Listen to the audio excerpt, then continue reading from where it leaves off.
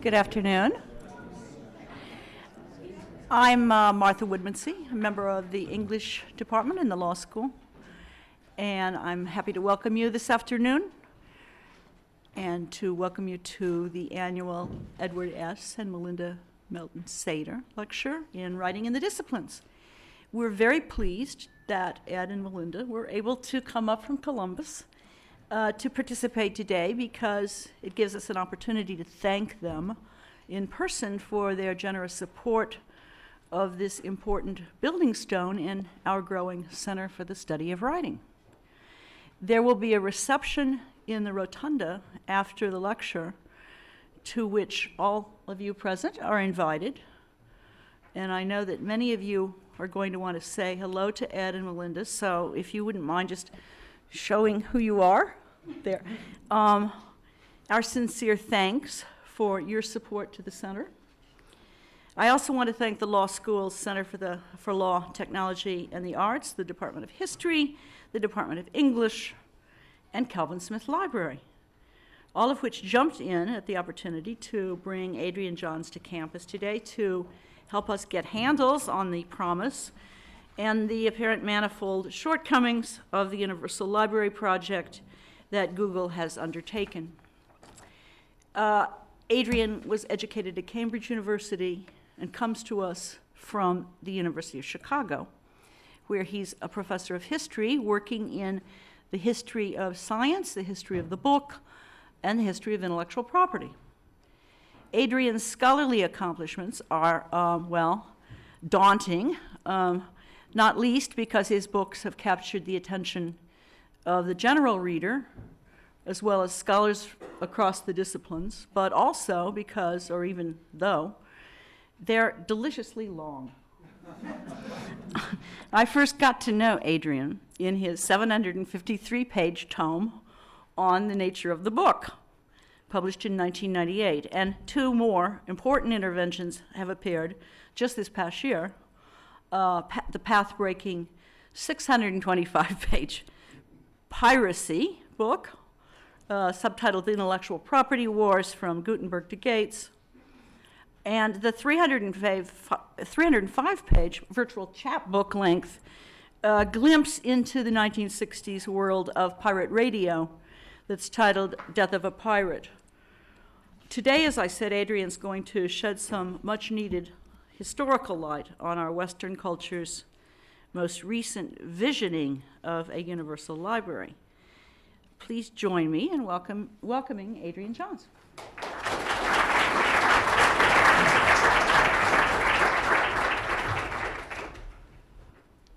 Thank you, Martha. Thank you for inviting me to all the various agencies and departments and so forth that have made this possible.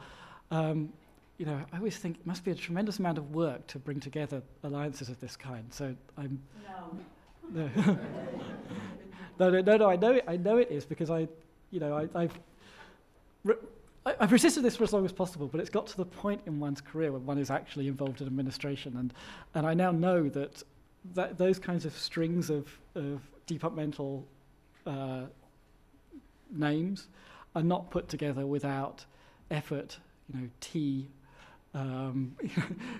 meeting times, and so forth. Anyway, I'm grateful that it all worked out.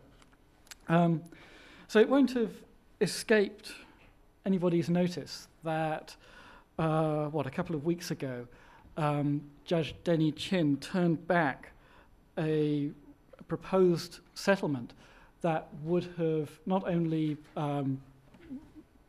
put aside the controversies between Google and the publishing industry and a bunch of authors about the Google scanning project, but actually created something like a whole new environment in which big digital library systems could be put together. And I want to begin with that decision that Judge Denny Chin made, because it's an important one. And it has the virtue of actually being rather clearly written, unlike the original settlement, which if you've looked at it is long, complex, full of curlicues and epicycles and so forth. The judgment is not. The judgment, and that one of the virtues of that is that the places where one might disagree with it are also clearly evident. You don't need to dig around very far for them. So this is a project, as you will know, that's been running for 5 or 6 years now. Google, the huge search company, has been devoting itself to scanning millions of books that are held in various academic and public libraries, both in the US and abroad. And these books would then be made available online in various forms depending on their copyright status. So a large number of the books are just out of copyright. These are ones that were published before the period of copyright protection kind of begins, as it were, which is still in operation now, which is, 1920 or so. Some of them are straightforwardly in copyright and have identifiable publishers and authors and so forth, and those would be restricted by agreement with Google and the various parties concerned. Then there's a huge population of so-called orphan books, which typically are out of print, but are technically still in copyright. So they were published between about 1920 and now, but we don't know perhaps who the copyright owners would be for these texts. There's a large number of these books. Most of them, it must be said, are books that are never going to be bestsellers, let's put it that way. They're books that have often been forgotten for understandable reasons, and have fallen out of the proprietary system. But nonetheless, they are a difficult issue for a system of publishing and distribution and storage and so forth that defines itself around copyright law. And it turned out that the problem of orphan books was a defining problem for this project, which was rather utopian, to create something like a universal online library. So Google launched itself into this project about 5 or 6 years ago, and it's created a lot of commentary, a lot of favorable remarks, and a lot of usage. I mean, everybody who's an academic, if they're honest, uses this thing. And for all the criticism that it's excited, there is a sense in which, to get the bottom line truth, proposed to an academic that Google might simply throw up its hands, give up and walk away and not do it. That's the point at which they blanch and go white, right?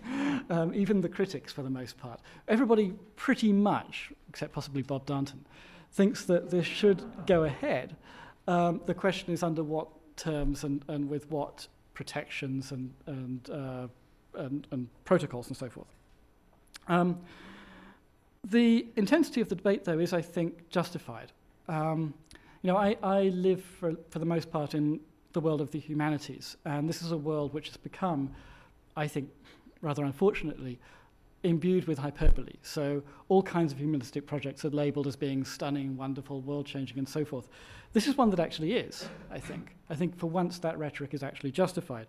This is a project that will change what writing is in the future.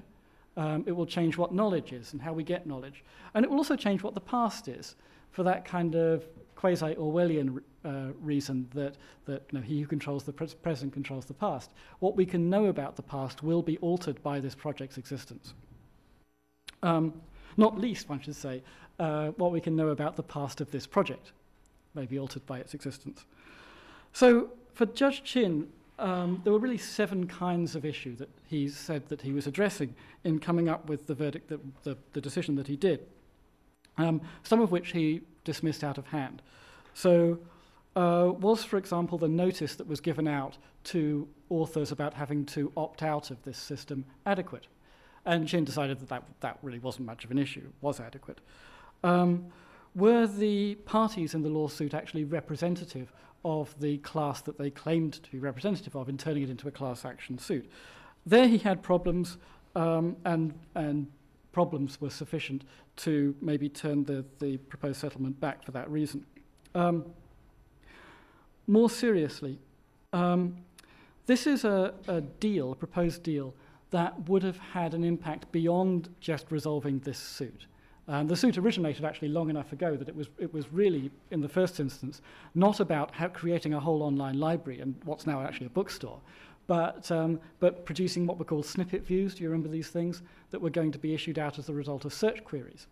It's become something much more than that, and in its proposed settlement, it would have created an entire ecology, as it were, for the future development of these kinds of big library projects. So in other words, it was dealing with creating a forward-looking environment, and that may be something that's beyond the scope of a settlement of this kind. Then when it comes to copyright and antitrust, traditionally, deciding big issues of copyright like this is supposed to fall under the prerogatives of Congress. And Judge Chin decided that this was another case of that kind. It was inappropriate for him in principle to decide something that was properly devoted to the judgment of the public representative.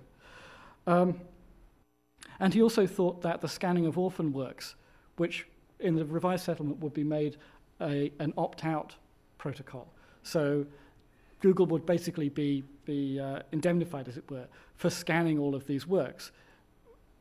And the onus would be put on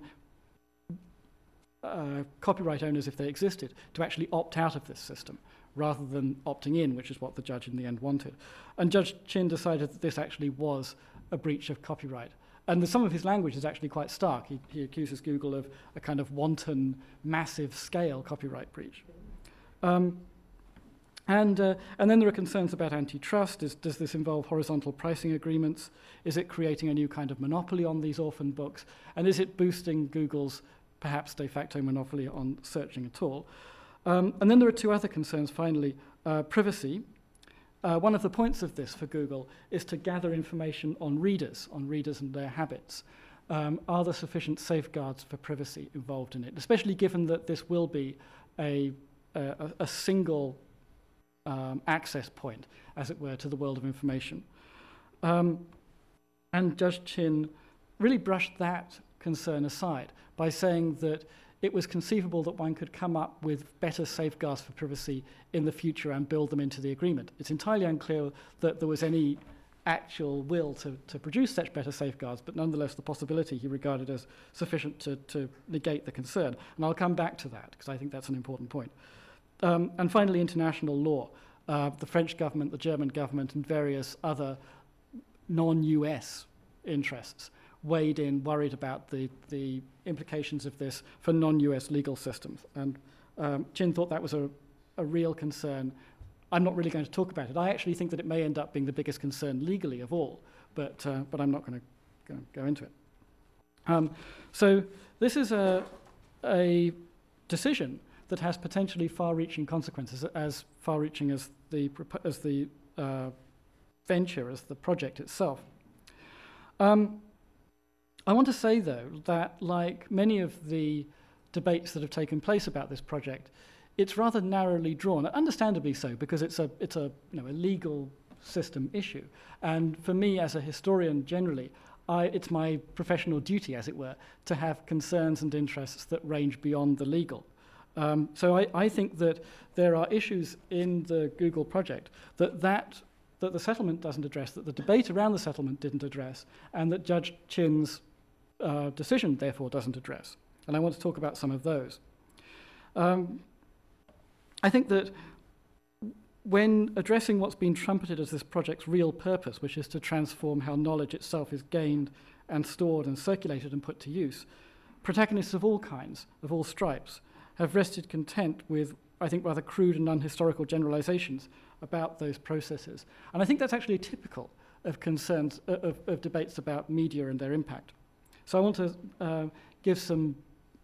I want to counteract that. I want to say that it matters to have a debate that is deeper and more wide-reaching. And in particular, I want to suggest that the advent of something like a universal library today should be approached in terms of the purposes and uses of the universal library, as well as in terms of its composition. Because I think if there is a cultural revolution that's at stake here, and I think there may be, then its nature lies more in the realms of purpose and in practice than in the realm of collection per se. So in other words, one should ask the Aristotelian question: what is a universal library for? What is its final cause? And in particular, why does the Google project exist? Well, it turns out that we have a certain amount of testimony from Google itself about why it exists. One engineer at Mountain View suggested an answer to the question in an encounter with an internet aficionado called George Dyson about 3 or 4 years ago. He said, We are not scanning all these books to be read by people. We're scanning them to be read by an AI, that is an artificial intelligence. And he was referring to what the proposed settlement calls non-display uses or non-consumptive research. That is kind of data mining, pattern recognition, algorithmic techniques, things like that. On that account, what's really at the core of this project and what's really transformative about it is that it supersedes reading itself, if by reading you think that there's some kind of human involvement.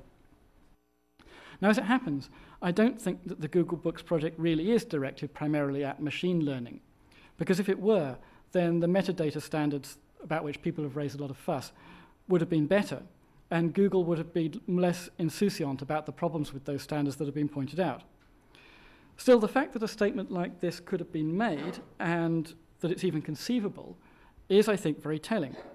And in fact, it's been urged that it may well prove to be the case anyway, that the data mining uses of this archive or universal library will be, in economic terms, more consequential than the reading uses. But compared to what's called display uses, that is, everything that involves human eyes, non-display uses of this kind have received scant public attention. And they don't receive any attention really in the Judge Chin verdict either. The only place where they come up is in that issue about privacy. And that's not entirely our fault, it's worth saying, because the concept of a non-display use is historically very unfamiliar. It could hardly have been imagined before networked digital systems. So uses carried out on books treated en masse as data or information without any eyes seeing any page of any book are radical departures from prior practices. There's no legal tradition to shape and constrain these uses, or almost none, and little by way of ethical reflection to draw on either. When it comes to human readers, we have something like 300 years of copyright law to argue from and about, and when it comes to machine readers, we have essentially nothing. So that's what we've done. We've argued on the basis of 300 years of copyright. But Google's own conditions, it's worth pointing out, are actually rather strict.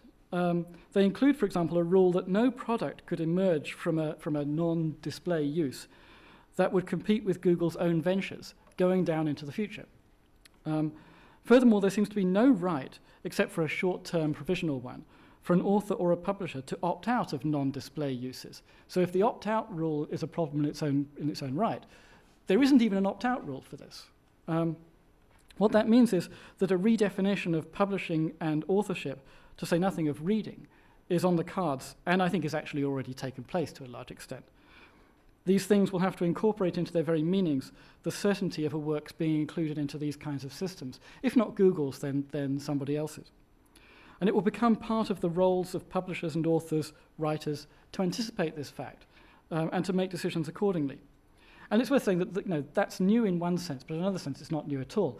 Publishers and authors have had to make this kind of predictive guess, as it were, this kind of wager, for a long time. It's just that they've been dealing with human readers' responses and not algorithmic ones. And for me, this raises historical questions both of history and for history. How does this relate to plans for universal libraries over time, such that we've arrived at this point? How did those earlier universal libraries, and there is a long history of them, promise or threaten to affect the practices of knowledge in these kinds of ways? How, in fact, did they affect such practices? And the answers I want to suggest throw real light on the kinds of problems that we actually now face, which are not reducible to those problems that the judge identified in his categories in the settlement. And I want to approach them by asking about place and practice. So first of all, where is the universal library? Well, firstly, the place of reading and writing matters. This is common knowledge in academia. It affects how we read and write and to what effect.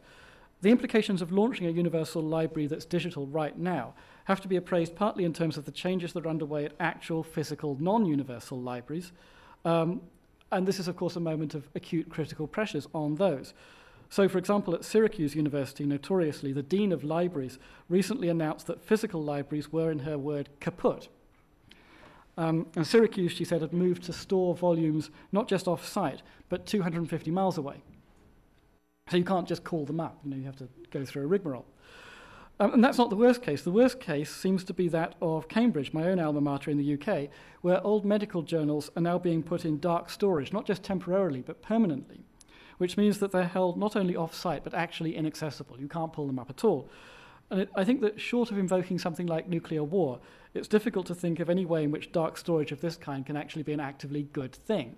One of the characteristics, though, of a universal digital library is that it may provide ammunition for saying that it is a good thing. So if the universal library is to lead to a place of reading that is in theory no place, but is in practice other kinds of places and perhaps degraded places, what does that imply? Well, the associations are ambiguous because on the one hand, knowledge that's created in no particular place may be regarded as objective because it could have arisen in any place, if you see that kind of philosophical argument. On the other hand, practices of reading are, of course, never placeless in reality, and universality means reading in lots of actual physical locations. This being so, it can be argued that there are real advantages to having it occur in a site designed for the practice, even if that site is networked. And that's in part what a physical library is. It's interesting that in all the debates about access, for example, which are part of the universal library contentions, there's a lot of utopian talk about making access universal, as well as content universal.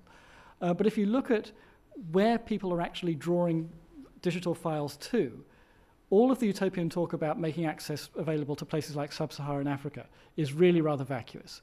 The actual access points are not sub-Saharan Africa. They're Europe, America, Australia, places like that. And that's really to do with physical place. It's not something that you can abstract out into the networks. I want to say that in connection to this, that there is a history of the very concept of universality that is important in this light. And I want to briefly go through what I think this history is. I'm going to present it in 4 stages of what you might think of as ancient universality, Renaissance universality, Enlightenment universality, and modern universality. The point being that we are now going into some new kind of universality which doesn't leave behind necessarily the problems that that prior history has left us. Now, the history of universal libraries is not actually continuous from the ancient world, and it's important to say that because it's sometimes implied that it is. But many, and perhaps all, of the later incarnations of the dream of universality have referred back in some way to especially the Library of Alexandria as the Fons et Origo. This was founded in about 300 BC, and it reportedly amassed about 500,000 scrolls, depending on transnational trade to obtain them. So the pharaoh's men would monitor ships coming in. If the ships contained scrolls, they would take the scrolls away, copy them, and give the copies back to the ships. So you kept the originals. Tony Grafton says rather cheekily that this is roughly what Google is doing. I'm not sure that's really true. But as significant as that sheer accumulation of material was the accumulation of site-specific reading practices devoted to the material. So it's often said that textual criticism, authentication techniques, bibliographical classification originated here in a caste of, as it were, librarians, though we know almost nothing about what those methods actually were. But there were various other ancient libraries that existed, some of them reputedly very large, like this one, which is at Ephesus in Turkey. And I put the image up because there's basically physically nothing that survives of the ancient Library of Alexandria, whereas this does survive.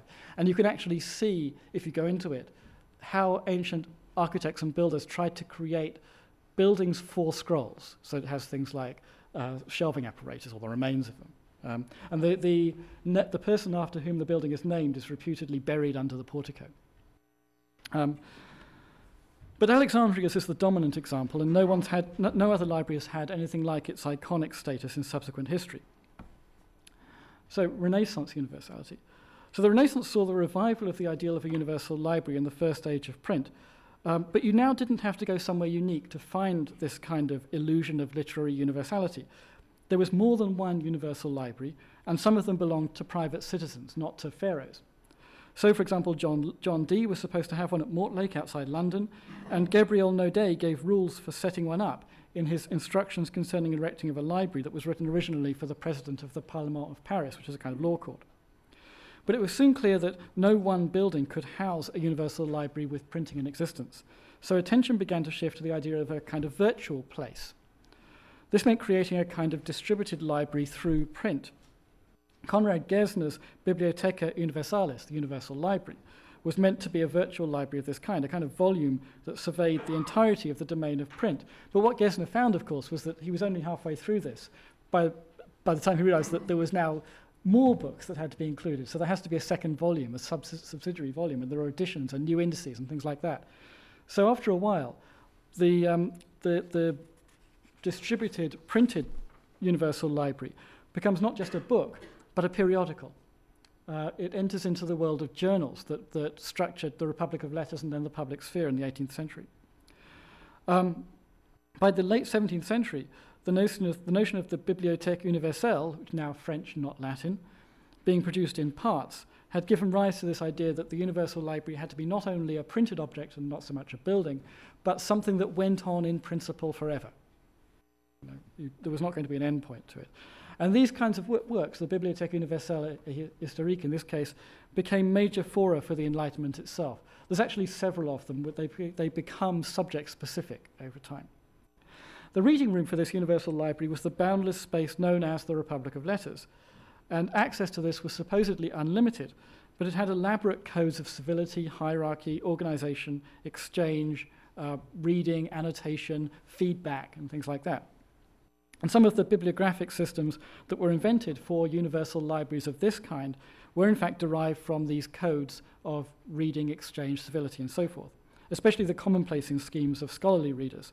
So that is, readerly techniques fed into classification sciences for this kind of universal library, and they were then put in turn to use by new writers and new readers.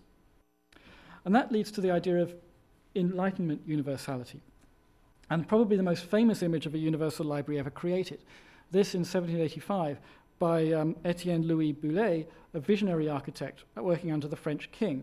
This was going to be an extension to the Royal Library in Paris, and it expressed the King of France's ambitions to be universal monarch.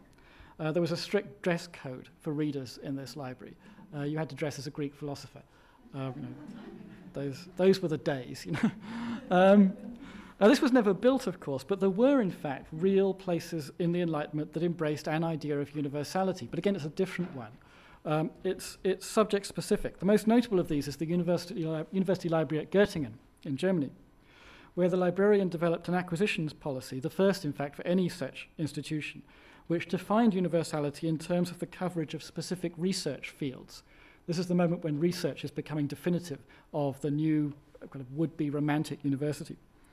The library even printed journals, which were like catalogues in the public sphere, that extended the reach of this subject-based policy across the Republic of Letters. And in fact, many of the practices of modern research universities can be traced back to Göttingen in this period. At the same time in France, the Marquis de Condorcet, the great Enlightenment thinker, was developing this kind of notion of universality to define the virtual space of print itself. Condorcet proposed that print should create a universal library of the Enlightenment by abandoning authorship as its principle of classification. Instead, the tree of knowledge should become a kind of card catalogue for a limitless virtual library defined, as at Göttingen, by subjects, not by authors. And the law of publishing itself should be transformed accordingly. So Condorcet wanted to eliminate authorial copyright, such as it was in the 18th century, and replace it with a system of periodicals, each defined by specialism. So you would no longer publish a book under your name, you would publish a paper in a journal according to topic. And this was going to be the practical realization of enlightenment, literally the dispersion of light from central sources, namely Paris, uncorrupted by individual pride. It would make the Republic of Letters into the counterpart for Adam Smith's Republic of Trade. And it's significant that Condorcet was also an agitator for doing away with, guild privileges and things like that. Now, that scheme was not put into effect, of course, at least until the French Revolution, when a version of it was, actually, and all of the privileges of authors and booksellers were abolished as relics of the old regime. The consequence, as Carla Hessier argued, was a catastrophe, at least for the high-status publishing industry in Paris. And Romanticism, in fact, then repudiated the idea wholeheartedly, elevating individual genius in its place, but of that more in a moment. Then in the period since then, since the early 19th century, when media have proliferated so remarkably, ideas of universality proliferated with them, and this is one of the characteristics of modern universality, that it's branched off in so many different ways. For example, in the 1890s, French bibliophiles published an essay on the end of the book, illustrated by the visionary artist Albert Robida. These pictures actually come from Willa Silverman's The New Bibliopolis, published in 2008, which is a great treatment of this. So Robida imagined a world with universal cliché-othèques, as he called them, storing storiographs on Edison-style cylinders. And the sounds would then be transmitted through telephonoscopes into vending machines on the street, where you could actually pull a story out of a vending machine. and homes like this one, where you have elegant Parisian ladies on balconies looking over the kind of hellish, dark satanic mills that Paris becomes. This new culture would come with its own origin myth. You may know that in the early years of printing, Fust, the financier for Gutenberg, was confused with Faustus, because it was thought that printing may have been an invention of the devil. Here you have the Edisonian disc, again being handed down to the counterpart of Fust or Gutenberg by a demon. And it would have its own anti-counterfeiting, anti-pirate measures, so you could patent your storiograph by getting a guarantee against contrefaçon, which means piracy in French. Now, the best known, so there are lots of kind of schemes like this that come around in the modern era, the best known of which in this country is probably Vannevar Bush's Memex project that would have used microfilm. But much more interesting, I think, is actually the project of Paul Ottley called the Mundaneum, because it actually existed in Brussels in the 1920s. Ottley was a pioneer of scientific bibliography who envisaged extending bibliographers' classification schemes into books themselves, into the contents of books. So he would classify facts, images, quotations, things like that, languages, arguments. And he created a physical space, an office that was filled with network screens to visualize this kind of architecture of intelligence that he mapped out here. He called this whole thing the radiated library, or the universal book, or a web, a réseau, which was connected by links. And the idea was that information held in this place could be brought into each desk by means of these links. And members of the lay public would submit queries by telegraph into it, rather like search queries. And answers could then be sent back out into the world by the staff. And it was actually in operation for something like 15 years. It was meant to become, as he put it, a universal edifice containing all books and all information. It had a utopian aspect. It was originally associated with plans to site the League of Nations in Brussels. And the Belgian government actually supported it for that reason. And when it turned out that the League of Nations, firstly, wasn't going to be the utopian thing that people thought it was, and then was not going to be cited in Brussels, it rather fell into disrepair. By the mid-30s, it had lost state support, and what was left was abandoned at the beginning of World War II when Belgium was invaded by the Germans. There was actually some part of it that survived, though, forgotten in a storeroom in a university in Belgium, until the late 1960s when a graduate student rediscovered it.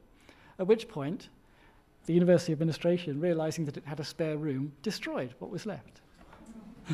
There's a little bit of it left. There's a museum that still exists, but it's one of those things that makes you love university administrations. Now, as I say, there are several schemes along these kinds of lines, all premised on the use of new technologies, typically microfilm in this period, to collate information from various media into a single scopic device, typically a desktop. And but the effects of this, where there were effects, were not necessarily all good. For example, think of microfilming of newspapers. It's notorious that massive amounts of newspaper stock were destroyed on the idea that microfilm was going to be enough in some kind of apparatus like this. And it turned out not to be enough. On the other hand, there was the STC microfilming, short title catalogue microfilming of 16th and 17th century books produced in Britain, undertaken originally as a kind of rescue archaeology when it looked like Britain might be bombed to bits by the Luftwaffe. But it's ended up being a revolutionary force for the good, I think, in the study of the early modern period. By contrast, the study of modernity has actually languished, ironically enough. Because the amount proportion to what was produced that's been made available through these kinds of systems is much smaller. Now, this kind of world also creates new questions of universality, to do with access, for example. Who has access to this? Who could send a question in? What questions would be treated? Under what terms do you have access, and who polices it? And how does it extend beyond national and other territorial boundaries? This has become, obviously, a huge issue once again, with digital networking, because digital networks tend to extend beyond legal territorial zones. And the open access movement in the sciences is really a kind of very successful institutional version of that kind of concern. Now, the other side of this concern is, of course, the action of what it is to make something public, publishing. What is its role when you have universal libraries of this kind in existence? And it, too, has faced this kind of angst-ridden issue. I think publishing is kind of angst-ridden intrinsically, but it's been angst-ridden especially in the digital age, partly because it's faced this kind of existential question of what it actually is. I think a good case can be made that publishing is the business of managing credibility in this world. It isn't about manufacturing. It isn't particularly about marketing either.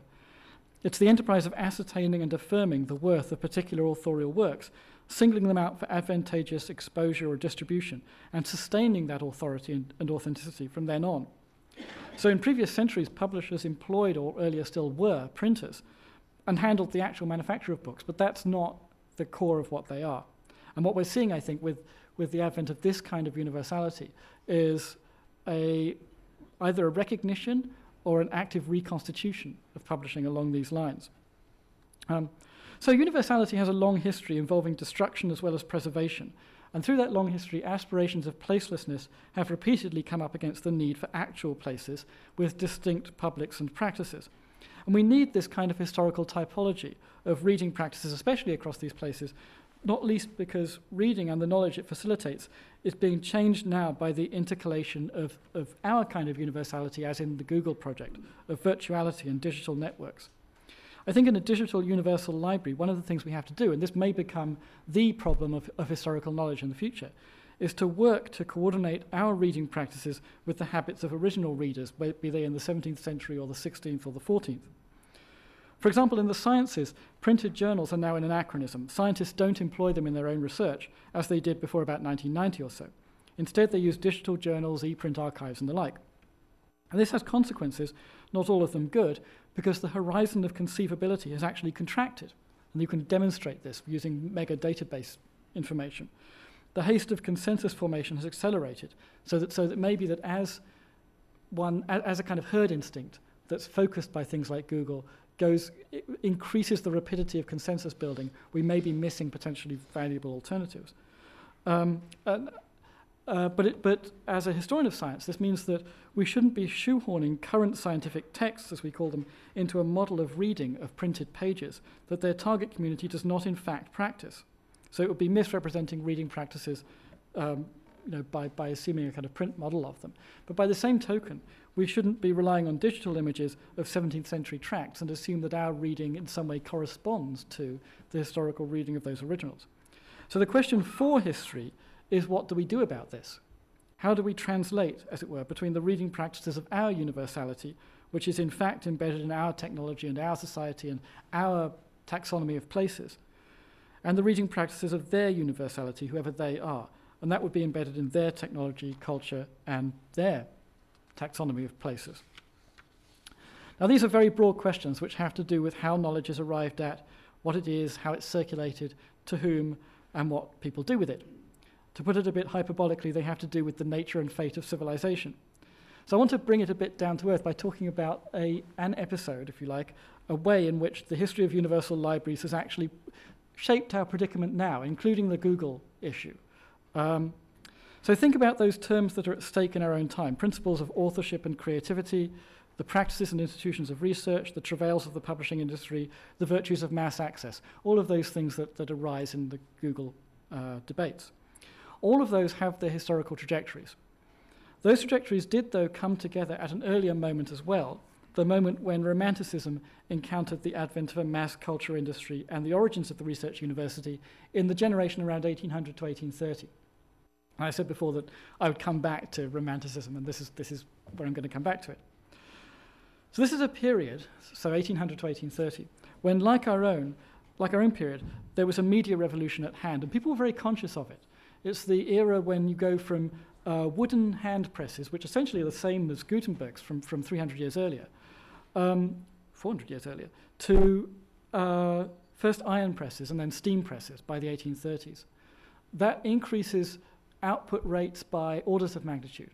It reduces costs, at least for those works that are being produced by the steam presses. Things like stereotyping, steam paper manufacture contribute to this. People were very aware that what they were going through was a transformation. And it's a social transformation as well. So the publisher, as a social kind, really originates in this generation. People loosely talk about publishers from earlier, but they really didn't exist. So it's at this time, for example, that one finds Sir Walter Scott's novels selling in unprecedented numbers, and it's often said that his were the first bestsellers. And at the same time, the cosy world of the academy was being upended by post-Jacobin reform in France and the Humboldtian innovations in Germany. So the modern research university also originates in this period. And it turns out that in this time, there was a bitter struggle over proposals to create a universal library. It was going to be housed in the apparently public institution of the university, and it was going to be devoted to collecting the output of the entire publishing industry, both old and new.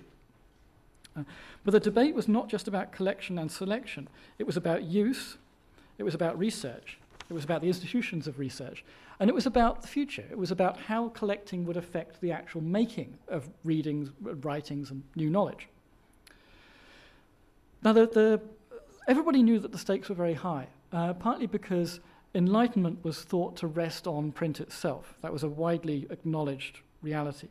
So it was very important to collect the output of printing, to preserve existing knowledge, and to facilitate future progress. Enlightened societies ought to do this. And these libraries ought to be public, at least in some sense of that term. At least they shouldn't be just the preserve of castes devoted to priestcraft and mystery of state.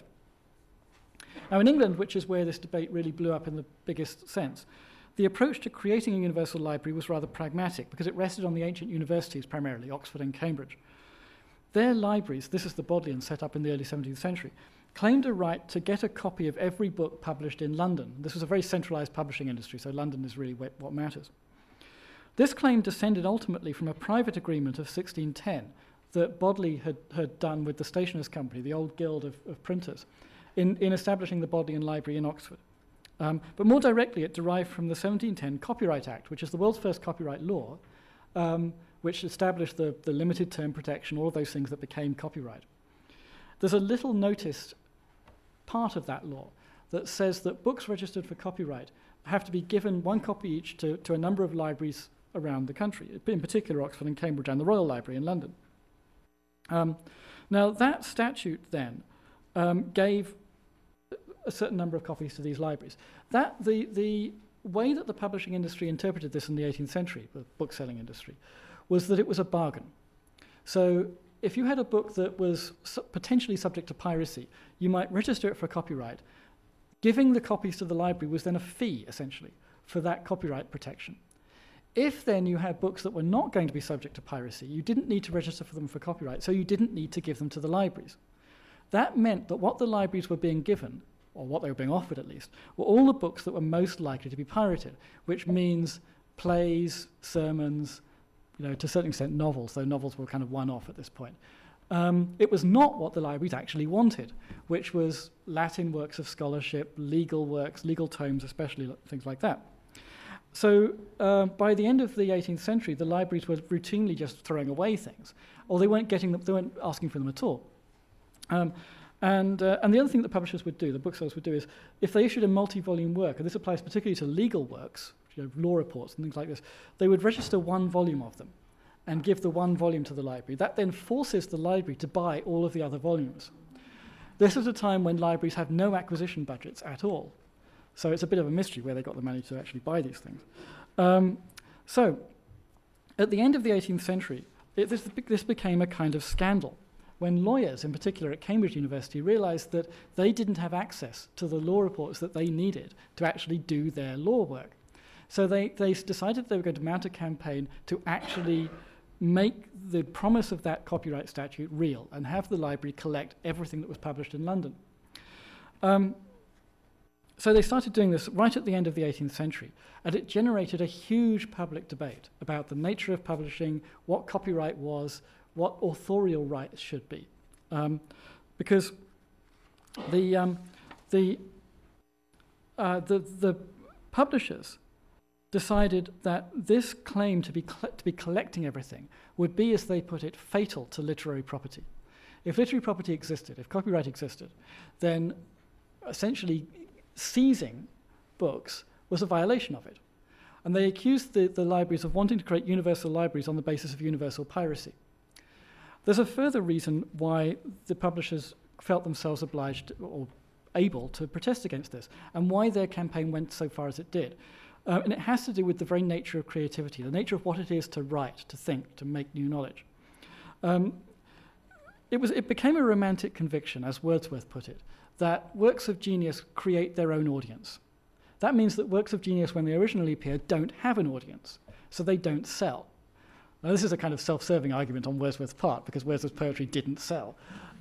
But he comforted himself by saying that it would sell. People would realize its transcendent genius over generations. And that was one reason why Wordsworth thought that copyright should be perpetual. True genius will only get its reward if copyright is very long term, because genius takes a long time to be recognized. So real knowledge or real art is not going to be the kind of thing that's produced by steam presses in massive quantities and is protected by the copyright system. It's going to exist, as it were, under the radar of that system. It's going to be produced in small print runs, typically 50 to 100. So small that you could basically do it in a scriptorium if you wanted.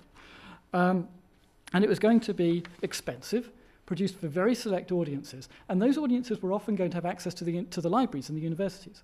So if the universities are collecting 10 or 11 copies, that's 10 or 11 out of 50, not 10 or 11 out of 3,000 or 30,000. So it's a big tax.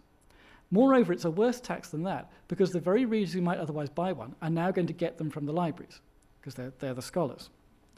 So in other words, collecting everything is going to militate against genius.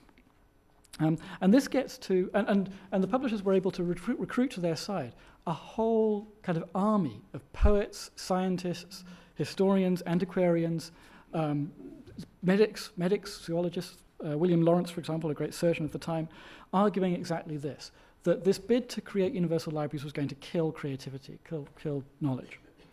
And this has to do also with an argument about the very nature of the times, that this is the moment when political economy of the dismal science version, right, Malthus, Ricardo, laissez-faire, all that kind of thing, is being set up as the new queen of the sciences and is being portrayed as the structuring force for modernity itself. And a copyright publishing industry is represented as the extension of that into the realm of the mind.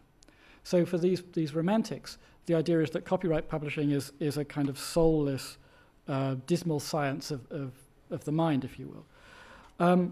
So what the Universal Library will collect is precisely not genius, but this thing that is going to be the disastrous character of modern society from then on. It's the leveling down, the mere repeaters, as they say. So this practice of universal collection militates against creativity and for mediocrity. So this is about the prevailing culture of print itself and about culture itself and how culture impinges on knowledge. Knowledge in the making and knowledge in the reading, as well as just knowledge as fixed texts, as it were.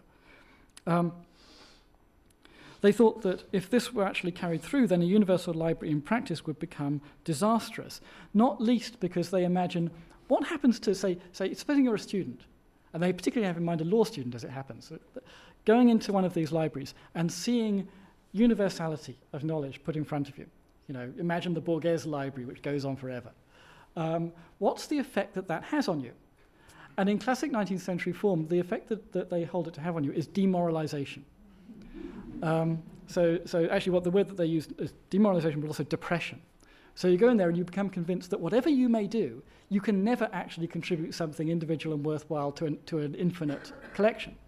So the effect of collecting things indefinitely is to suppress at a deep psychological level what might then be worthwhile in a future generation. So these libraries, overgorged with frivolous books, would stop seriousness from happening. So in the end, they say that it might be useful to have one repository of everything collected. They accept that kind of Enlightenment principle, but it shouldn't be public. It should be held under lock and key in the British Museum, rather like whatever it's called, the closed collection that notoriously is full of lascivious and bawdy books.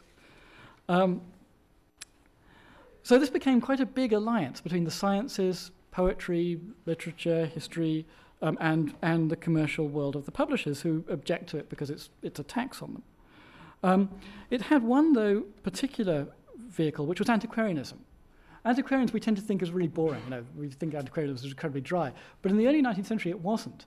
It was the vehicle for all kinds of arguments, from Burkean Tories to Godwinian radicals, who wanted to see the foundations of Englishness, as it were, in these very particular records of the past that were dug up through church stone rubbings, brass rubbings, things like that.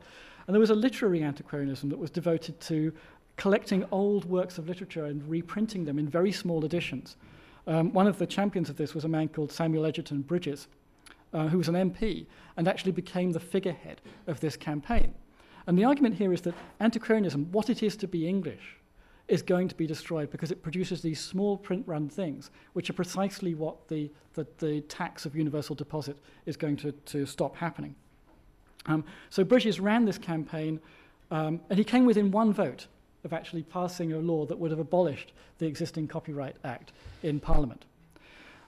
It took it out of him. In the end, before the final vote could be taken, the Prince Regent dissolved Parliament and Bridges was sent into exile as a debtor. And in fact, if this is the image before the campaign, this is what he looked like after the campaign, which is about as stark an image as before and after as you'll ever get.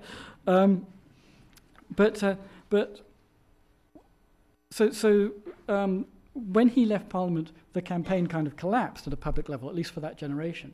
And it collapsed at the point where the libraries looked like the winners, because they were now able to go on doing their collecting. But this is where the kind of knock-on implication comes. In 1813, 1814, at the time when it looked like Bridges and the publishers might win, and that the copyright might actually be overthrown for this reason, the libraries and the publishers proposed to each other a compromise. And the compromise was this. The publishers would accept a universal deposit, and the libraries liked that. But in return, they wanted a doubling of the term of protection of copyright. It had been 14 years, another 14 if it reverted to the author, and it had stood at that since 1710. Now, 100 years later, the proposal is made that it should be doubled to 28 years. That law was passed just before Bridges left Parliament. And by a one-word amendment that was put in at the last moment, we don't know why, it was extended to reprints. So not just new works, but reprints of old works. So suddenly, you have a breach of principle. Copyright is still a term-limited thing, but it's no longer a short term. And the principle has been breached that you're not going to change the term. So it's been decided that maybe you can make it longer. In the 1820s, Noah Webster, who was the architect of American copyright law, came to the UK and toured around and heard about this process and decided what a great idea it would be to introduce it into the United States as well. So he came back, campaigned for a mirror version of this law in the United States, and in the early 1830s it was passed as the first revision to American copyright law, again doubling the term. That set in train a trend that has continued ever since, of increasing the term of copyright and applying it to things like reprints.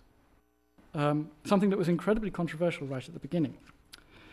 And we know what the outcome of that is. The outcome is that it creates an entire class of books called in our day orphan works. And the outcome of an entire class of books called orphan works is an intractable problem of copyright if you want to include those orphan works in our version of universality, which is digital networks and scanning. So the sense, and this is what became for Judge Chin the breaking point for the revised settlement, is orphan works. So Judge Chin says at the end, having turned it all back, maybe it would work if instead of having an opt-out agreement, we had an opt-in one for orphan works. So orphan works is actually the key thing. That whole problem exists as a residue of a previous debate about universality, authorship, and knowledge back in the early 19th century. And that problem of old knowledge, of course, ends up being as important to us now as it was then. One of the differences, though, is that in 1810 or so, at an age when economics wasn't yet the all-pervading authority that it now is, the scope of the question was seen to be deeper, and it was seen to be about the kind of society that economics was creating. And I think there is a sense in which history can tell us things by, if you go back, you see, as it were, the deep nature of issues that are still current now in a way that we can't see now because we're too close to them. And that's one way in which I think that may be true. So we could ask today, how will readers make new knowledge out of the undifferentiated reservoir of digitized mediocrity that they get with things like Google? Will they even want to make new knowledge out of it? And what long-term trends might we unintentionally spark in our bids to pacify warring factions? And these are the kinds of questions that I think history encourages us to ask. Now, I don't think we can ask those questions. We can answer those questions now. Sorry, I certainly can't answer them. But a focus on uses, which is what I've been trying to encourage in part, does allow us to raise and establish the importance of a related question, because this suggests an approach, albeit a rather speculative one, to the problem of the future of the book itself. Perhaps an answer to that question, the future of the book, is to be sought not in the architecture of the codex, let alone in things like look and feel, which people sometimes rather emotively talk about, nor even in the anxieties about, orphan works and things like that, and monopoly that swirl around Google, but instead in the peculiar pairing of object and practice, the dyad formed by the conjunction of reading with books, that the Romantics were concerned about with universal libraries in the early 19th century. Because that pairing, of course, always takes place in some setting, in some physical environment, even if the networks exist and are spreading text kind of limitlessly. And the importance of that dyad was stressed in a great work that appeared in English just as this debate over universal libraries in the late 18th and early 19th century was gearing up. Namely, of course, Immanuel Kant's What is Enlightenment, one of the kind of classic texts for modernity, if you like. Now, Kant had a famous paradoxical assertion that a private place of reading and writing were essential for the authority of the public realm. His idea is that if you want to have a public realm that has epistemic authority, the only way you get that is by having people doing their reading and writing for the public in private. Otherwise, they are, as it were, representatives of interest to some extent when they act in open in the public. And it's one's duty as a member of the public to feed back into the overall realm from these private spaces. And that work initiated a long tradition of arguments along similar lines. It was actually one of the first works of Kant to be translated into English in, if I remember right, 1798. But for that tradition, in order for public reason to persist, participants need to be able to retreat into a private space. And in terms of our universality, that means to disconnect. Because one of the central elements of Google's Universal Library is that you are being tracked when you do things. That's what it's for, to some extent, for Google. And this is as I said, I'd come back to this issue that for Judge Chin was not an issue. It seems to me that it is. So this possibility of disconnecting is lost when an important purpose, and perhaps, according to that Google engineer, the important purpose of the Universal Library is precisely to subordinate reading to non-display uses. That is, if the purpose of mass digitization is to convert not only works, but work, viewings, uses, readings, into data, which can then be merged and sorted and combined and analyzed and mined and have consequences of one kind or another. To paraphrase that engineer, what AIs will read is not just books, but us. And the process is not necessarily sinister. On the contrary, it's actually useful, of course, and it's very convenient. Overall, it's quite arguably a very good thing. And there are reasons why Google is able to do it, and there are reasons why Judge Chin doesn't think it's an issue. But a certain caution is in order, I think. For example, in the first 6 months of 2010, Google received 4,000 requests from the US government for data on users, quote unquote, and another 1,300 from the UK government and more from other governments around the world. And in typical Google fashion, though, you can get a Google map that actually shows you where these requests have come from. It doesn't say any more than that, but it tells you roughly numbers. And many of these requests are said to relate to criminal cases, but that's as much as we know. It's hard, though, not to imagine the practice expanding once the information is available. In the UK, to cite what I suspect may be a relevant comparison, raw data on phone tap authorizations have been made public since the first term of the Blair administration in 1997, and it turns out that practice is now very widespread indeed. In just the 1 year of 2008, for example, various state agencies, going down to things like local school boards, local authorities, I'm not sure about school boards, made more than 500,000 requests for phone surveillance. That's in 1 year. What that means is that the population of Britain is about 60 million. So you can do the math. Your chances of being surveyed overall are roughly 1 in 100 per year. So what happens when claims of security or morality tempt the authorities, or maybe worse, their subcontractors? Because those, Kellogg, Brown and Root, for example. What happens when their subcontractors ask for or even subpoena data about reading? Data that a universal library devoted to this practice and this purpose must, by definition, necessarily have. Now, those data can be and are anonymized, but it's not clear how they're anonymized, and it's not clear how rigorous and robust the systems are. Chin didn't ask. He just put forward this confident assertion that it will be possible to create systems that will robustly anonymize the data and therefore obviate this concern. But if one's convinced, at least at some level, of the Kantian argument that public authority resides partly or depends on the ability to be private in one's reading, one can ask legitimately, whatever the anonymization technique, where does the authority of public reason abide, given the form of universal library that we will now have? Does it even exist at all anymore? And I'll leave you with that question.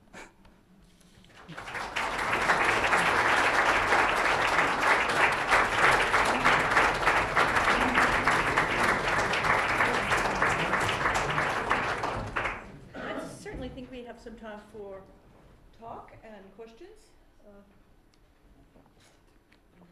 Okay, if you ban the printed page, and if you give, let's say, Google or the exclusive rights to all literary material, isn't there a danger that Google could set the prices for good literature so high that only the very rich could partake of it? Yeah, sure, in principle. I mean, firstly, it's a very distant thought experiment. I mean, the thought that people would do that. But I think that, there is always a problem of monopoly pricing. I would tend to side myself with, ironically actually, some of the more neoclassical economists on this and say that it's less of a problem than people have tended to think. Because, for one thing, monopolies can be regulated. It becomes a matter of public politics, if you were. It becomes a problem of in this country, Congress actually regulating the industry in the way that things like the power industry is regulated. This may be a relic of living in the UK, where, although it's before really my time, there was, for a long time, a major medium was monopolized, which was radio. It was, radio was a monopoly of the BBC for at least in legal terms, for a long time. Practically, it never was, but in legal terms, it was. But I think, even if that very unlikely thought experiment were to become something like reality, my sense of the way that Google works is that they would see it as in their interest to not go that small but expensive route, but to go the big but relatively cheap route. Now, relatively cheap may still be more expensive than you would want to pay, but it's not going to be like the 18th century London publishing industry, which was small, kept its ranks narrow, charged high prices for small impressions. I don't think it's going to be like that. But I think the basic thought experiment I've got to say, is so unrealistic that I don't think it would work. Sorry, I'm not sure. They can trace your books right now. I go to the library and slip my card under, and the machine knows exactly what I took out. Yeah, but that's a very interesting point. But there's a culture or an ethos of the library profession in the United States that has developed such that the data on that are destroyed. So yes, they can, but in fact, those data are not retained. I mean, I'm not sure what happens in Ohio, but no, I mean, what that actually gets to is an interesting question of whether there is an important consequence for something like ethos in public institutions versus private institutions, monopolistic or not. The library community, the librarians, would say that there is, and that the collection of these data, which I think are actually destroyed for ethical reasons, is kind of less to be worried about, because then it's subject to a public service ethos. So it becomes a question of that rather deep issue of something like, I'm not sure what you call it, political philosophy or something. But I mean, yes, you're right. In principle, it's done. But I believe that they're destroyed for these reasons. I don't know. Do you know different? I guess it's a content question, and it goes back to what you were saying about the romantic presumption that books from a centralized metropolitan publishing industry sort of contributed to to the notions of what would constitute universality. Those were the things that would be collected. At the same time, there's a kind of rapid growth in provincial presses throughout the 18th and 19th centuries, and other things besides books are being produced, so that notion of universality is a rather limited one. And I'm wondering if there is some kind of correlation currently with the Google case. This universal, it seems to be it's dominated by books for one. I've not done an exhaustive search by any means, but I'm wondering if you know of sort of that aspect of sort of content selection, because I do think that is important too, and how those decisions are made continue to constitute what would be a sort of limited universality. If that's not fair. Yeah, no, I think that's absolutely right, and it is very limited in that way. There's an interesting thing that could be said almost. This is rather a highfalutin way of putting it, but about media revolutions in general, which is that, and Peter Salabras at Penn has been making this point, that whenever you have something like the introduction of steam printing or printing itself in the 15th century, or now the digital world, that itself may not be revolutionary, but what it often does is it creates a revolution in the older medium. So whatever happened in the 15th and 16th century, he would say, there was certainly a writing revolution then, because suddenly people are writing much more, if only to fill in the forms and so on that the printers have. And that's true with steam printing in the early 19th century. So steam printing comes along, and there's a great centralization. These are heavily capitalized operations, relatively few of them, and they churn out huge numbers of copies. So it's a kind of funneling effect in that way. But in the same generation, up through about 1850 or so, there's also a huge proliferation of hand presses, as you say, very provincial, all the way across the country, often dealing with lower class communities, relatively locally, but circulating knowledge with a tremendous frenzy, if you like, and sometimes quite advanced levels. So there's a great work by Adrian Johns called The Politics Revolution that tracks these things dealing with biological doctrines through this period. And they're not just imitative, they're originative too. And you're right, the Universal Library of this period was not going to collect most of that stuff because it didn't really appear in the big metropolitan scene at all. It was here one day, gone the next.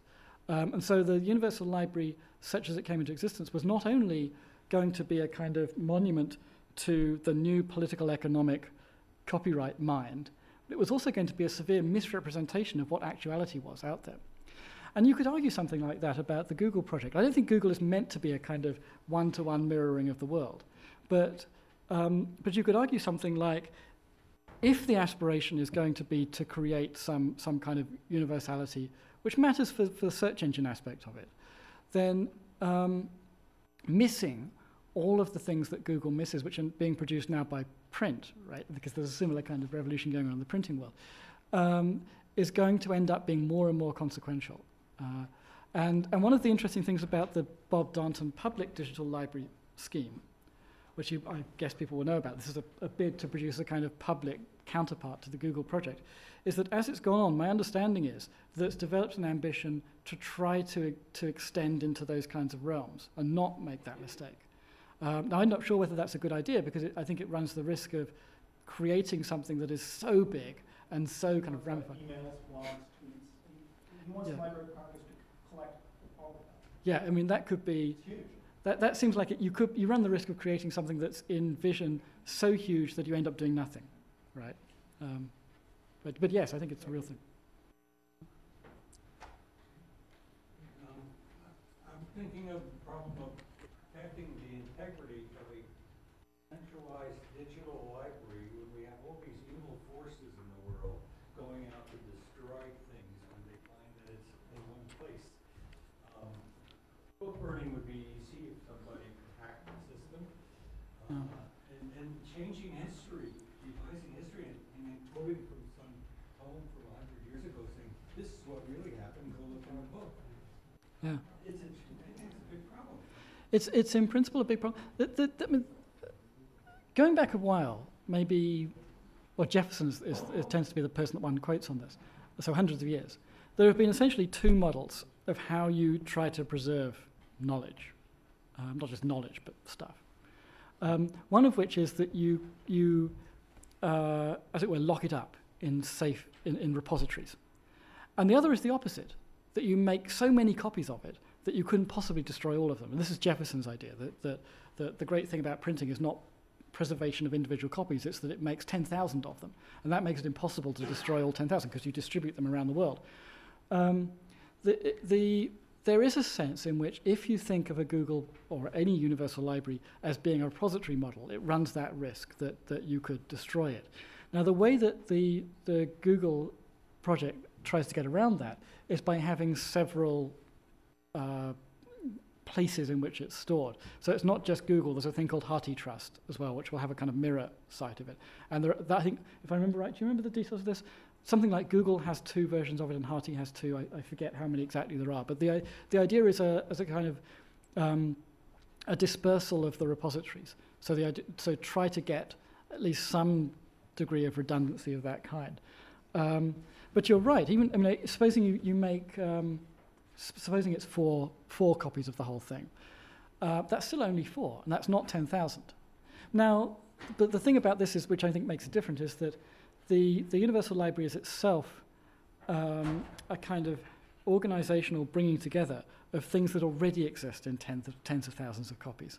So it's not like the Library of Alexandria, say, where if you destroy it, you're getting at the core. There isn't really a core anymore. So I think that the status of the repository has changed.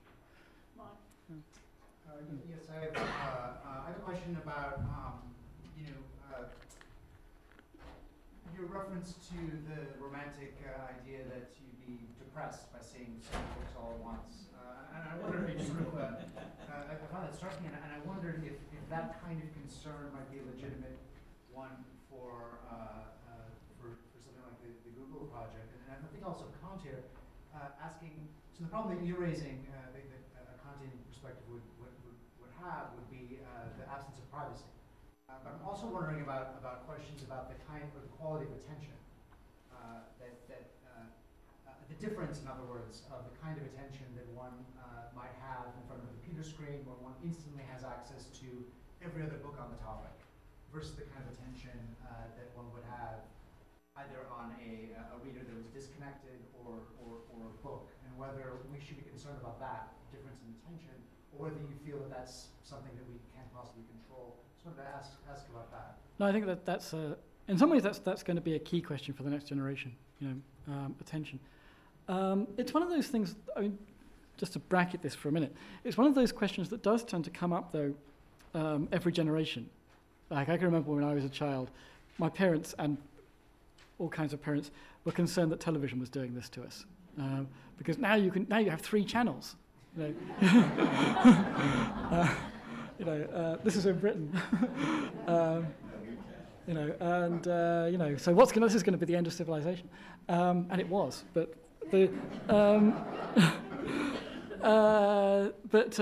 nonetheless, it is a real issue, I think.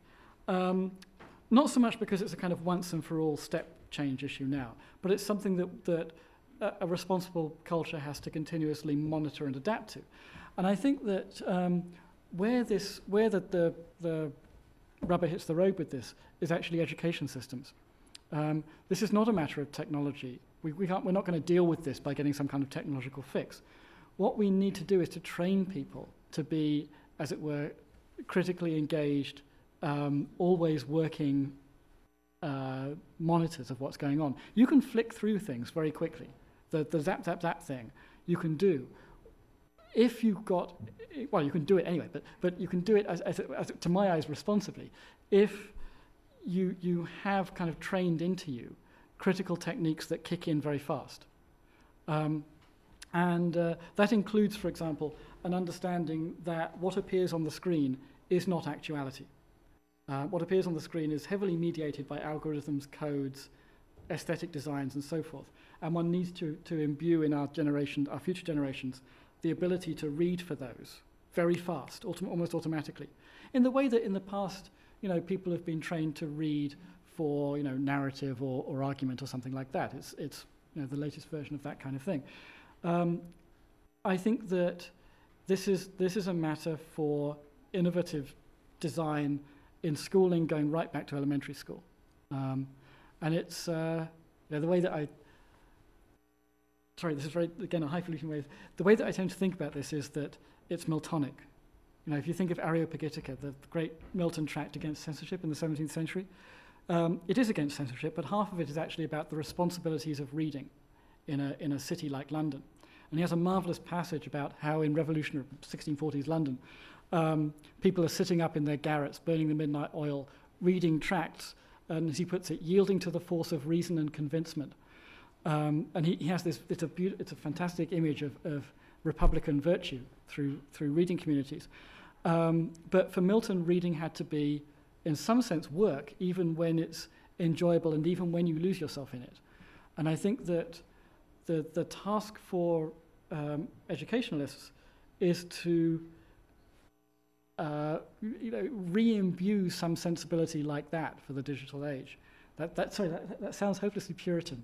But it's a utopian dystopia, as it were. There seems to me to be a bit of a difference between the universal libraries you mentioned in these cases and Google, in the sense that they wanted to collect everything produced in the universe. Google is also doing that, but is also aspiring, I don't know if they're aspiring, what is read as, they're aspiring to replace the physical libraries. And if they are not aspiring to do that, many physical libraries are taking it that way and hiding books or destroying them or eliminating books. So there is that aspect of the destruction of concrete objects, books, that is not there in the historical precedence. No, it is. Or there is too. Yeah. I wanted you to, and they're replacing too. I mean, this notion, you mentioned that Google will not have the problem that Jefferson mentioned because there are going to be 10,000 books, but they are being destroyed already. Yeah, they are. That's true. It's a high saying we only need 2 copies for the whole system of each book. All the other ones can go away because we don't have any money. So there is that happening already. No, that's absolutely right.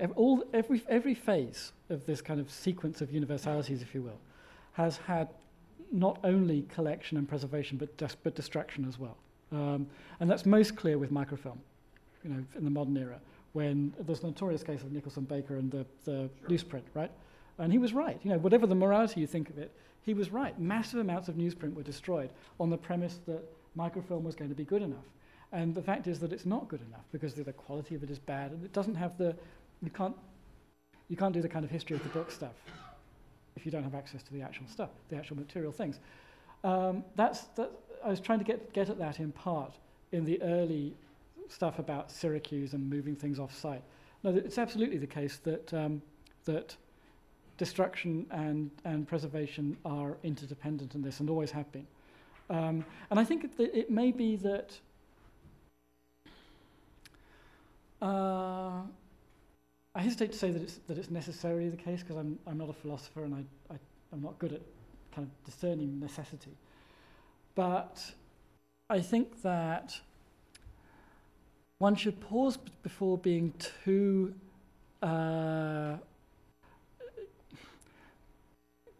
before indulging too much kind of lamentations and gnashing of teeth about the mere fact of destruction itself.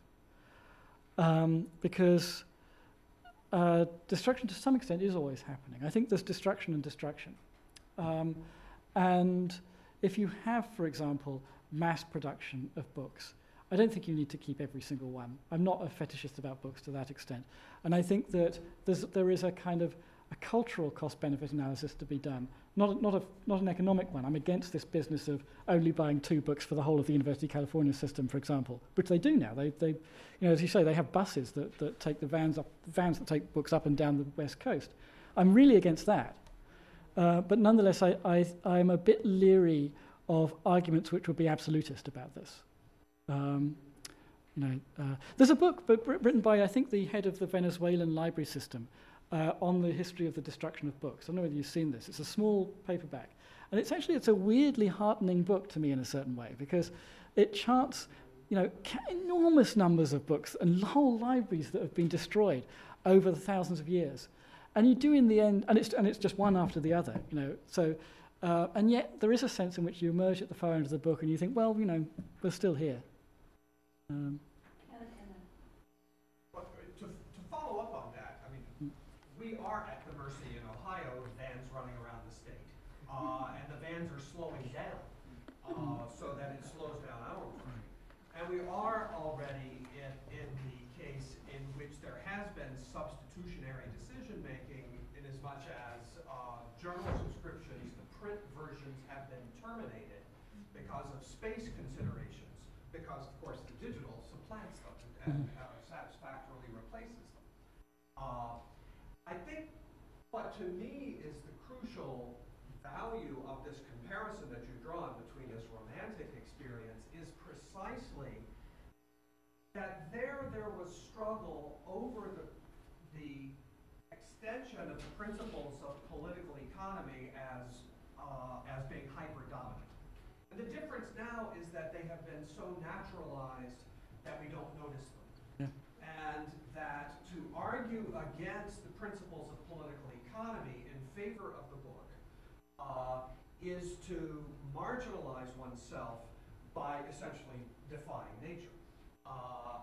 In the more liminal moment where the triumph of political economy as an ideology was not as pronounced as it is in the 21st century, the terms of the discussion, the Kantian debate, if you will, in the public sphere were entirely different. And this is what gives me a more pessimistic view of the current moment than of the previous debate. Yeah. No, I agree with that. I think that's absolutely right. You know, we've internalized these kinds of terms so much that to try to speak a different language, as it were, is almost to make yourself look mad. You know, One is dismissed as mad yes. and Luddite and immediate. Yeah, but I think it's worth. I mean, let me put it this way. I think that the way to make arguments against things like only buying one copy for the whole of the West Coast is I think to argue and to draw on statistics, which I think can be drawn to show this, that what changes when you do that is not just the speed of knowledge production, but the quality. So if you have to draw up every book, you know, if you live in Berkeley and you have to draw up every book from San Diego, it's not just that you have to wait 2 days for them. It's that thinking is actually crippled by that. Yes. I mean, I But that can't be quantified in terms of political economy. you can actually go some way towards that. And what I draw your attention to is a couple of things. I hesitate to kind of invoke my own institution, but it is the case, in fact, that the University of Chicago has actually bucked the trend on this.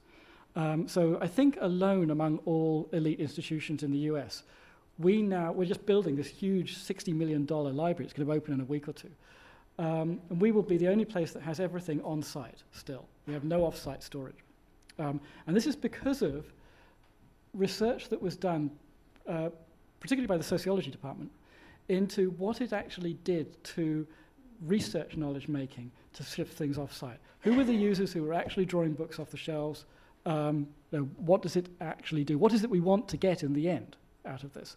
And they did this and they submitted reports, which I believe are available online. If you search through the website, you'll find them, which had a big enough effect that the administration actually put money into this, which I was amazed. I thought this was absolutely kind of extraordinary, that an administration in a major university today would actually throw money into this and not just put the books off in Gary. And they didn't. They actually put it all on site. So that's one thing. The other thing I point to is research that's been done on the quality of scientific referencing in research papers in especially the biological sciences. But it's actually it's now been done across sciences more broadly than that by a colleague of mine in sociology called James Evans. And again, some of this is available online. It was published in Science and various other places in the last few years, which is very counterintuitive because what it shows is that as the sciences have gone to completely online delivery, as you say, no print journals, just online stuff, the range of reference and the depth of reference in papers has reduced markedly. And the epistemic counterpart of that is that we're arriving at consensus much faster without exploring alternatives.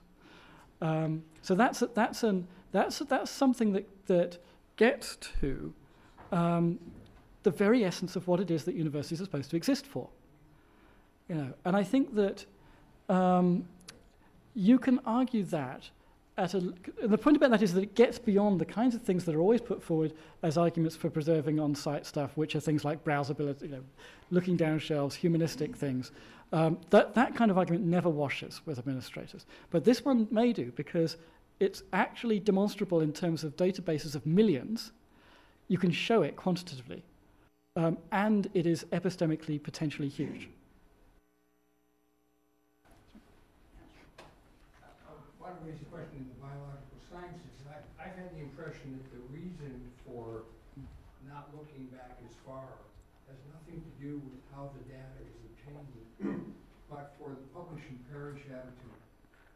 That if you look far back, you often find that what you're working on has already been done. And I can tell you from personal experience, I'll read articles about something that I published, and I'm not referenced, and it's brought up as brand new on something that was published by me 20 years ago. So is it because of how the data is obtained, or is it because the attitude of the community toward publish or perish? It's certainly, I mean, I wish James were here, he could speak to this directly from his work, so I'm not sure what the answer is, but my sense is that it's probably going to be both. You know, it usually is with these things. They're not usually reducible to some technological change. On the other hand, my sense is that this is something that you can track back over the years as more and more journals have become online and have been integrated into the various search engine pattern recognition things and stuff like that. And you can track how it changes over time. And it I believe, follows the trajectory of this increasing scope of the journal systems online. So unless, as it were, the institutional pressures not to see previous work have also changed in that way, it looks like the more important thing is actually the massive digitization of the journals. But you know, as I say, I will defer to my absent colleague who's actually done the work. But it's fascinating stuff because it's so counterintuitive. You know, it's not what is supposed to happen. Time. Oh, well, no, everybody wants to talk here. Time for two more. I wanted to ask you about the competition. Google is not the only one doing this. There's Project Gutenberg, there's Internet Archive, and then there's ones that are doing it for pay. And I wonder how this plays into the whole situation. Yeah, those do exist and they have existed, and but they're much smaller, of course, than Google. But in some fields, they're useful. Yeah, no, they're useful. The Internet Archive, especially, is something that you know has that status, I think. There's and I don't know what really. I don't have a line on this. I mean, it's often said that their existence is kind of imperiled by Google because they'll just be kind of swamped, as it were, by the Google project. But I don't think that's really true, because I think that those kinds of projects may go some way to meeting the need that you pointed out of covering the stuff that Google is not going to cover, you know, the counterpart to ephemera or provincial stuff like that. I think the issue may go down in the end to not, as it were, being smaller than Google, but being bigger than Google. You know, what is it that one's going to have access to that's going to cover both the Google world and the proliferating world of these other projects, such that if you want to see patterns, you can see them in a way that supervenes these corporate distinctions.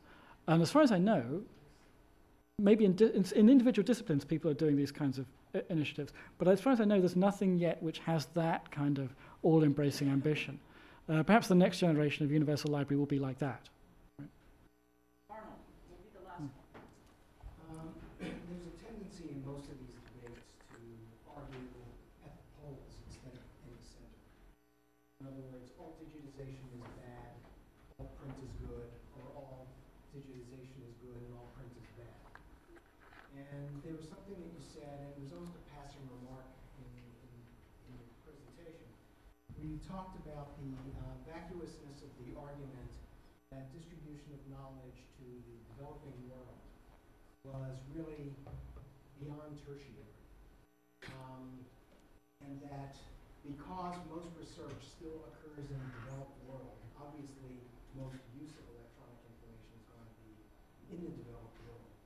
But it doesn't really address the use of this technology and the distribution of information that would otherwise be impossible in print in the developing world. So while I have no doubt that the statistics would verify that that's where most information is currently being used, do you allow for the fact that over time the developing world will benefit from this? I think it probably will. You know, my sense of it is that that's the trajectory. It's a long, long way away from happening right now, and it's dependent on things that are not usually thought of in the same context or in the same light. So, you know, the establishment of rather baseline telecommunication networks, for example. So physical infrastructure, it depends on that, or wireless networks of particular robustness and speed. And those things are so sorely lacking in much of the real developing world that, you know, it's a long way off. And the kind of idealism of open access, especially in the sciences, which has always made reference to the ability to reach these disadvantaged communities, is kind of way generations ahead of what the actuality is. If you, you know, there's been social scientific researchers who have done the mapping and have seen the density, as it were, of reference to open access science journals, and it's virtually zero, sub-Saharan Africa. It's actually interesting. My understanding is that it's not so much the US, because most of the people who are interested in this in the US work in universities, and so they're not the target community either. It's actually kind of middle-ranking places, Slovenia, say. So it's not the really poor parts of the world, and it's not the really rich parts of the world that are benefiting the most. Now, that's not to say that it shouldn't be done. You know, I'm all in favour of it. I think access is great. It's just to say that if one's interest is in, as it were, tracking and understanding what's actually happening, rather than planning for, in a kind of futuristic way, for what's going to go on in the distant future, then this is the kind of thing one needs to know. You know, the planning for the future thing, the vision thing, as they say, you know, that's the realm of MIT Media Lab and that kind of thing, these boosters. And it's, you know, it's all fine. It's just that I think that there's too easy a confusion that's made between the idealistic projection of what might happen and what's actually happening. And there are too many, and just in general in the history of technology and social history, there have been too many times when what seemed to be evident trajectories have been interrupted or disrupted or sent in different directions throughout human history for us to say that there is an inevitability about, say, in 20 years' time, everywhere in sub-Saharan Africa being where France is now. You know, I think that's a big gamble in that. Adrian, thanks very much.